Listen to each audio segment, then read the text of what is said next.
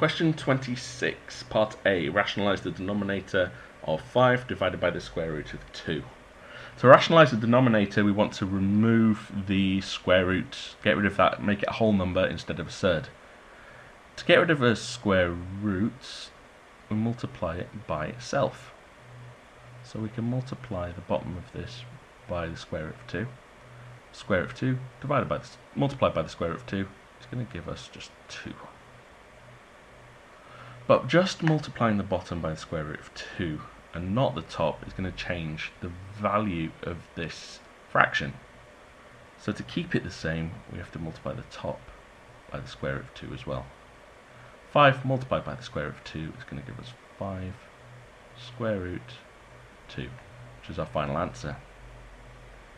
Part B, expand and multiply, is all dealing with surds and brackets. So first off, expand. So we're going to treat each bracket as a separate entity.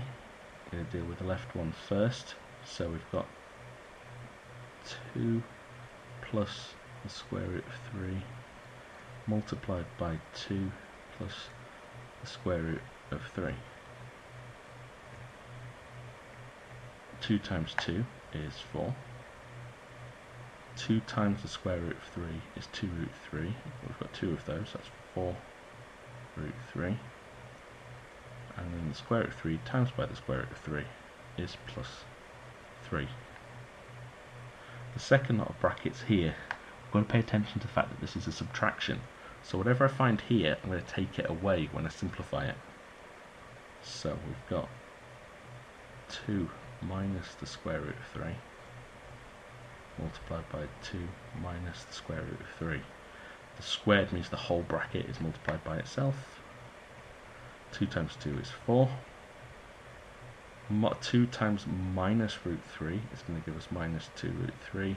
There's 2 of those, that's minus 4 root 3. And then minus root 3 multiplied by minus root 3 is actually going to give us a positive 3. Now there's probably at least one mark just for multiplying those out, but this time we have to subtract as we go. Subtract. So 4 take away 4 leaves me with nothing. Minus 4 root 3 take away 4 root 3 is going to be the same as adding, so that's going to give me 8 lots of root 3. 3 take away 3 is 3, so the final answer is 8 root 3.